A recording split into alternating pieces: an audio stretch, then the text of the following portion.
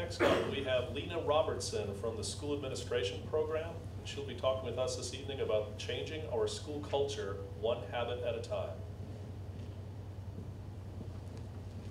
How sharp is your saw? It's a strange question, but it's really important to the teachers and students at my school at Edneyville Elementary.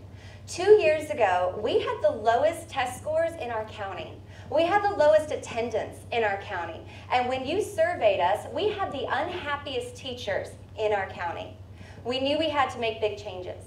We researched innovative and engaging schools and discovered A.B. Combs in Raleigh, North Carolina.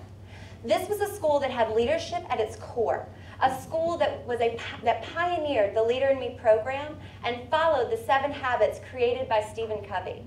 This was a school where teachers and students took ownership of the educational experience, and we knew this is what we wanted to emulate. No longer could we be reactive to the demands of our job. We had to be proactive and make our job what we knew it could become. We began with the end in mind, and we began a year-long book study of The Leader in Me by Stephen Covey. This helped us think about what are those big changes that we need to do. These meetings were long, they were hard. We cried, we fought, people complained a lot, but at the end, we started to create and we started to dream.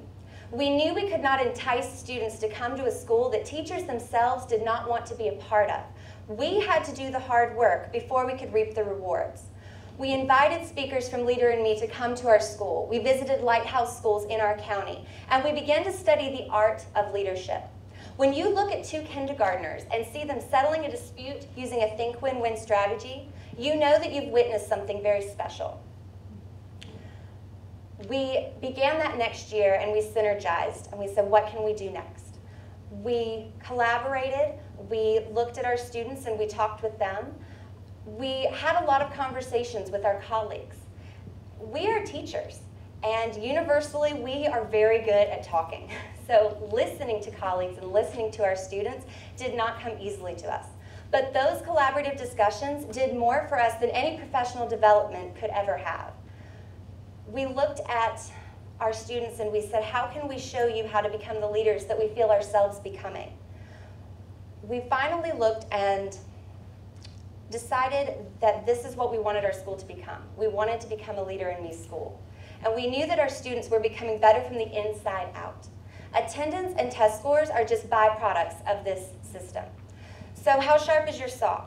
We are looking at sharpening our saw by improving ourselves. We want to create a balance between work and play and rest. We have created that balance at Edneyville Elementary, a balance of leadership and ownership of our educational experience. Thank you.